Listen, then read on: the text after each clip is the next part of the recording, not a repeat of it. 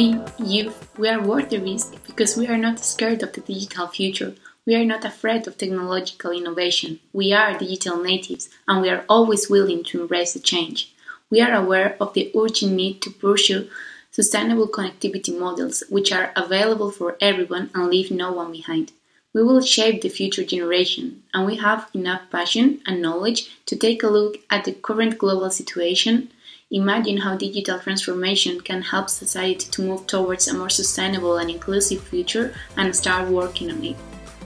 So, why should decision makers miss this opportunity to work side by side with us, with youth, for a common goal?